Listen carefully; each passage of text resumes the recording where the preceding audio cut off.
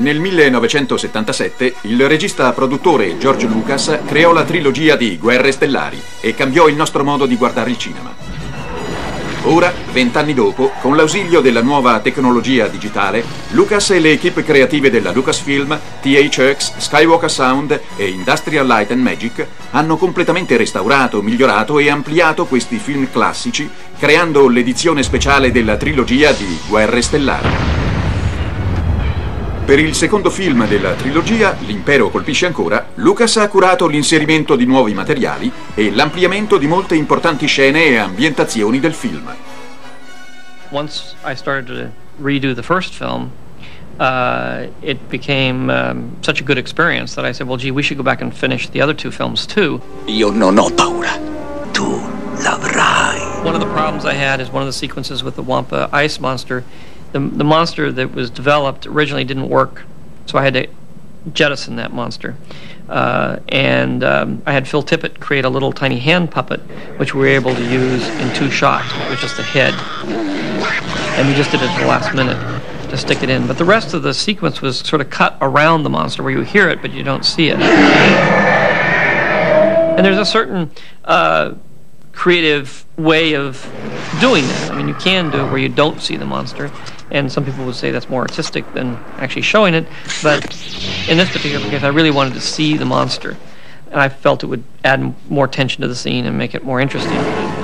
So we were able to do that. I was able to go back, create a better version of the monster, and shoot the scene and all the cutaways to the monster and add them into the scene, which I think makes that ice scene make more sense than it did before.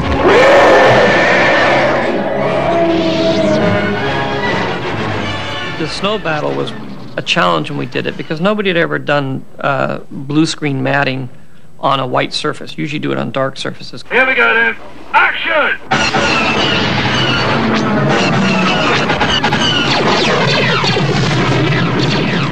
We used optical technology, of course, to do all that compositing.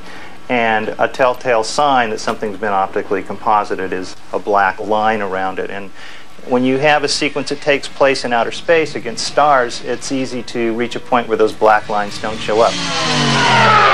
But when you have a sequence that takes place against snow in the daylight, every hint of that black matte line becomes very visible. And so the first time through doing the snow battle here 17 years ago, a lot of effort went into finding ways to minimize that black line. One of the ways was to not print all of the elements at their full opacity. Attacchiamo, pronti! Consequently, when you see the snow battle on film, you may notice that there's part of the scenery is visible through the cockpit. And it was a constant trade-off of how transparent can we make the cockpit.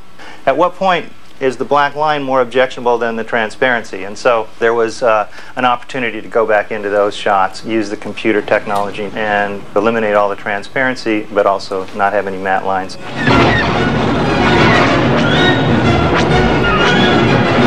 The other issue was going into Cloud City.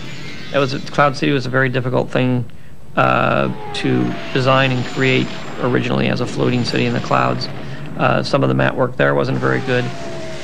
And when they built the set, it's very confined. It's a very small set. It doesn't look out onto anything. It's just, you get this, it's a very claustrophobic kind of set. And that always bothered me. I wanted to be more open, to see more of the city. And so what we've done is we've added to the approach of the city, similar to what we did with Mos Eisley in Star Wars. I mean, there's many more shots coming up to the city. You get to see more of the city. You get to see more speeders and those sorts of things. And then at the same time, when they land and they start walking through the city, now they walk through and there's large windows. You can see out and see more of the city, and it opens it up and makes it much larger. Be able to pull back and see these grand visions of balconies and the city beyond and all that kind of stuff.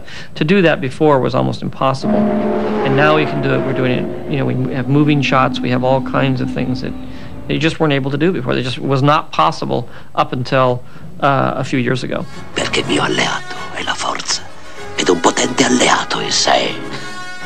Ora sedetevi comodi e preparatevi a gustarvi la visione definitiva de L'impero colpisce ancora, la seconda parte dell'edizione speciale della trilogia di Guerre Stellari.